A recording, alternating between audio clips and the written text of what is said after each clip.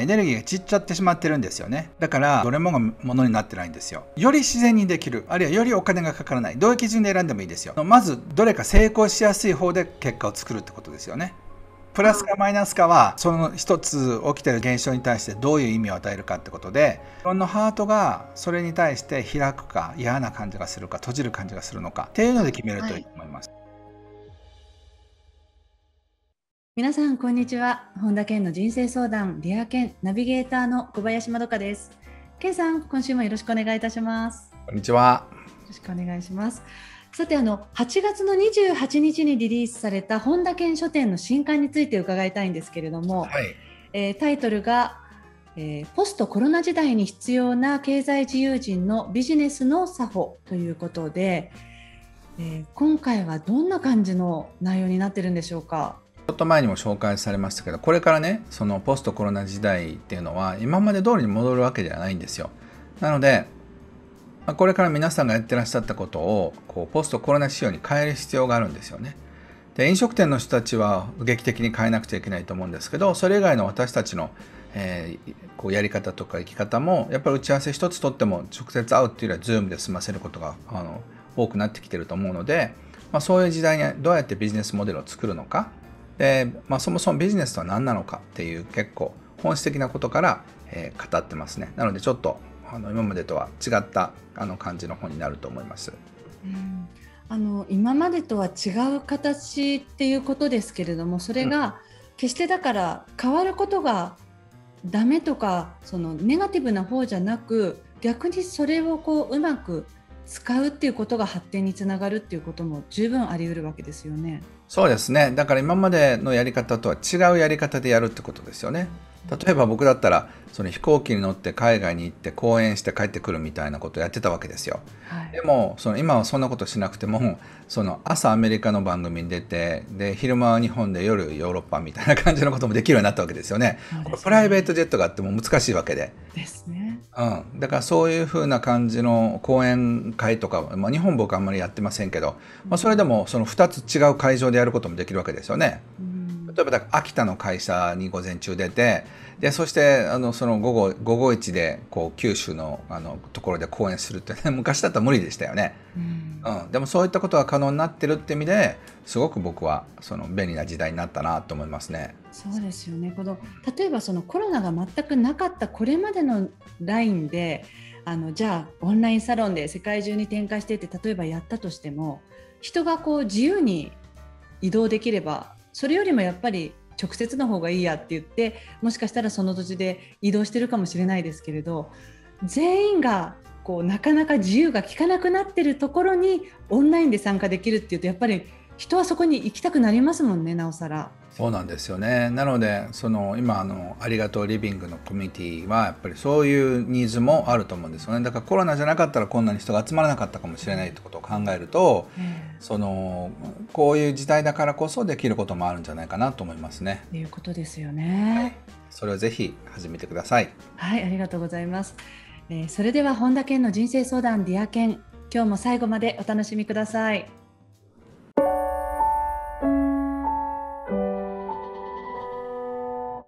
それではラジオネームハレクラニさんです。質問をお願いいたします。はい、本田健さんの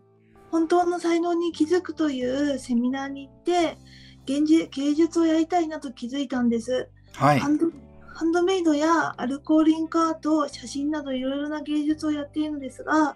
友人や主人からは一つに絞れと言われていて、一つに絞れていない自分がいてどうすればいいかわからなくて困ってるんです。なるほどなるほど。一言で言うとね、エネルギーが散っちゃってしまってるんですよね。だからどれにもなんかちょっとだけ味見してで集中してないから、どれもがものになってないんですよ。なのでどれかをものにしないとダメなんですよね。例えば僕の例を取ると、作家っていう側面と講演家っていう側面と、あと例えば研修所を運営するとかっていういろいろ顔があるんですけど、例えば僕はどれも中途半端にやってたら成功しないと思うんですよ。でもまず作家です。ベストセラー作家になれたので、講演会に人が来てくれるようになった。そしてセミナーを運営することができるようになったっていう形で、いい効果が波及していったんですね。でハレクラニさんの場合は何か一つでうまくいかないとその2つもうまくいかないっていう状態になると思うんです。なのでこの3つ4つあるとしたらどれに一点集中でまず突破するのかってことを考えないとどれもね中途半端な人になっちゃうんですよ。で自分もなんかちょっとどっかで中途半端だなと思ってませんか？はい、思ってます。なのでまず中途半端な自分を卒業するっていうのをやらないと旦那さんとか友達とかにまたなんかこんなことやってるみたいなちょっとややバカにされたみたいな感じの冷ややかな目を受けることになりますよね。はい。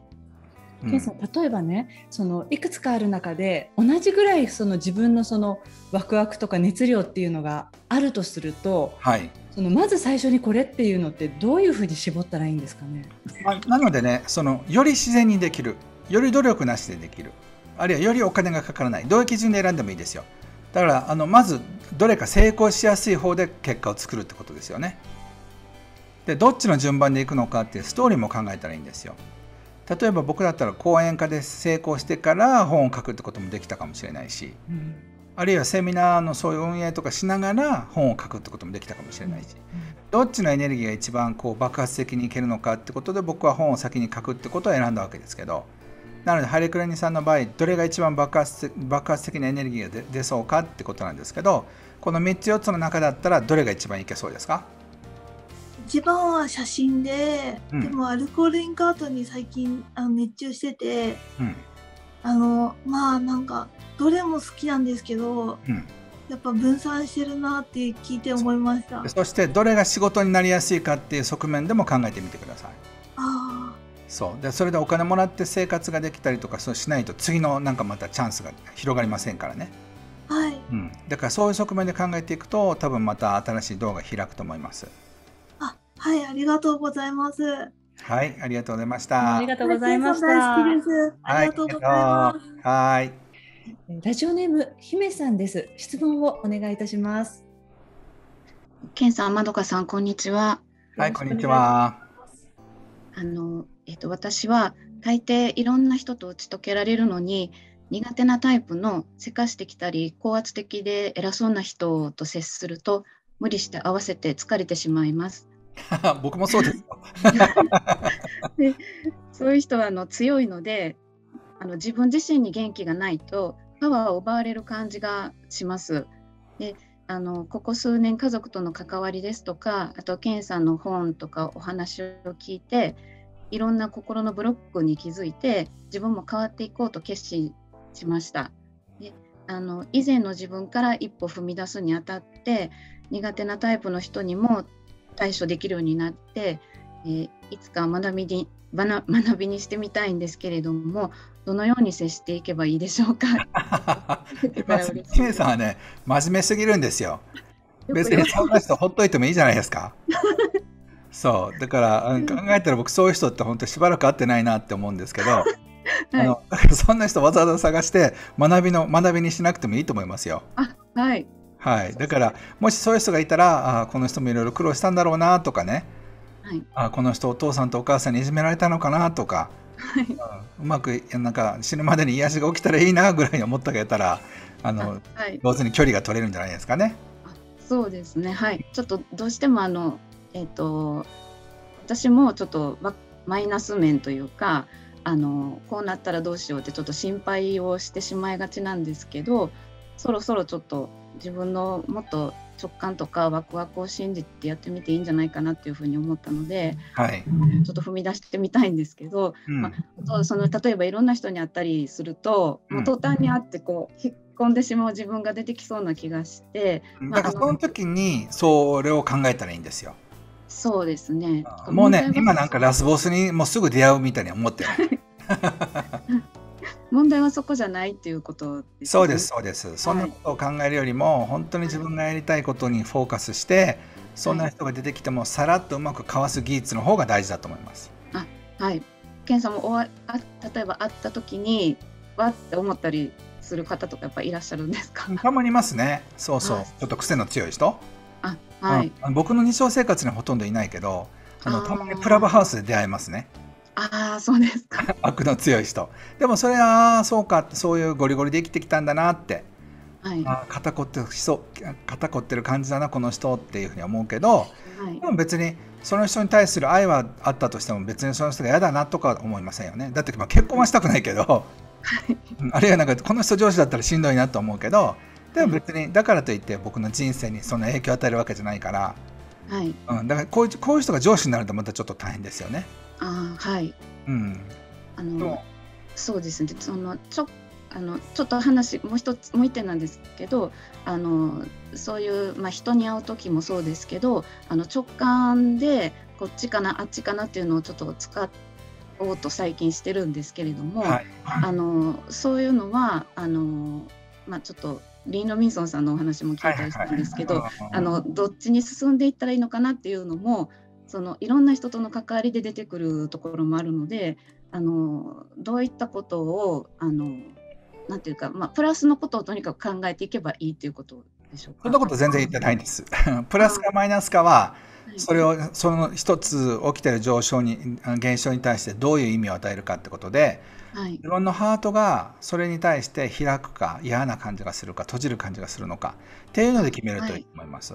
今姫さんは不思議なポジティブ思考と不思議なネガティブ思考の間に生活してるんですよ。ちょっと今から変わろうかなと思ってるところで、ちょっと今うろうろしてる感じがします。だから時にはネガティブ、時にはポジティブになっていったり来たりしてるんですよね。そうですね。だから無理やりネガティブとかポジティブに意味付けする必要はないと思います。じゃあちょっと信じて、こ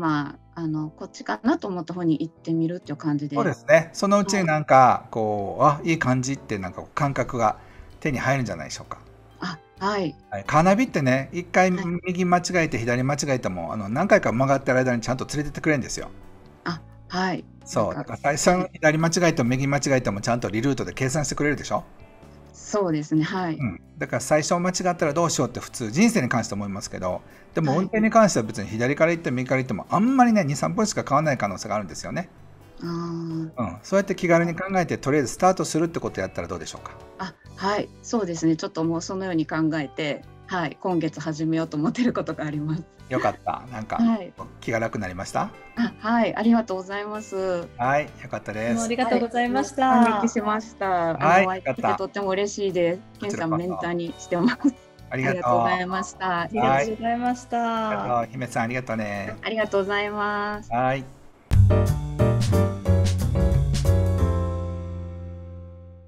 続いてはハッピーライブラリーのコーナーです。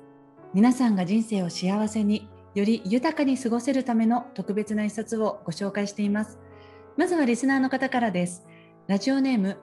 あゆやまあゆさん。私のおすすめの一冊ですが、鶴田豊和さんの本、めんどくさいがなくなる本という本をおすすめします。生きるのがめんどくさいから仕事や自分のタスクにおけるめんどくさいを考え方で全て変えることのできる可能性がある本だと感じましたということでお送りいただきました。この本はね、僕も誕生の時からずっと見てますけど、本当にめっちゃいい本ですよね。ケンさんもご紹介されてましたよね。シリーズも何十万本になったと思うんですけど、改めて読むとね、結構またそうかこんなこと書いてあったんだと思うから、やっぱりベストセラーになる本っていうのはいろんなところが響くようになってるんですね。そしてケンさんが選ばれた本は何でしょうか。跳躍お金と引き寄せの法則、豊かな人生が叶う究極の方法、エスター・ヒックスさんという方が書いた本です。このエスター・ヒックスさんというのは、これ発売自体はもう2020年の1月20日のものだということなんですけれど、このエスター・ヒックスさんというのはどういう方なんですか。エイブラハムっていう存在をチャネリングする人なんですよね。これはバシャール・ダリなんかとちょっと似てるんですけど、そういう意味ではこのお金と引き寄せの法則っていうのも、僕の大好きな分野なんですけど、改めて読んでみて本当にめっちゃいいこと書いてあると思って、跳躍なのでねまた読みやすいっていうのもあるので、ぜひ読んでいただければと思います。要はバシャールでいうダリル・アンカが書いた本みたいな感じなんですか。そうですね。でもちろんエイブラハムのねことも書いてあるわけですけど、ぜひこちらの一冊もチェックしてみてください。このコーナーではあなたからのおすすめの一冊も募集しています。Dear Ken@iuoffice.com までエピソードとともにお送りください。以上ハッピーライブラリーでした。それではケンさん、今日の名言をお願いします。前進をしない人はこう対応しているのだ。ゲーテ。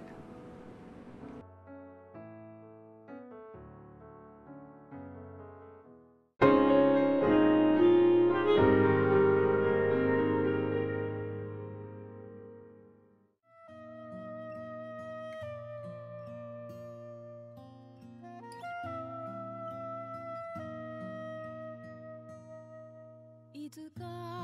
そよ風が教えてくれた魔法の国サトゥの話、そこで